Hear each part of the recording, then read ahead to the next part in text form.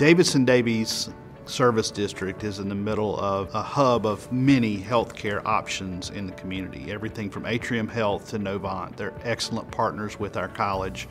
And there's a lot of workforce in this region that are related to healthcare. But typically when you think of healthcare, you think of doctors and nurses.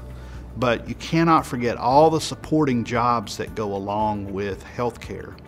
Of course, we have a very strong nursing program. We graduate about 80 students each year that go into nursing through our associate's degree in nursing program. But we have other programs that lead to nursing. We have students that end up in emergency medical science, medical assisting technology, and CNA programs and P&E programs that eventually go into nursing. We also have a lot of supporting jobs like central sterile processing and surgical technology.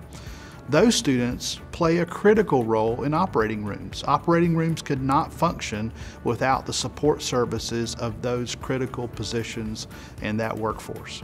We have pharmacy tech, another supporting role in the healthcare field, and we have aesthetics and massage therapy. So there's a holistic view, there's the medical view, and just lots of jobs around the healthcare field.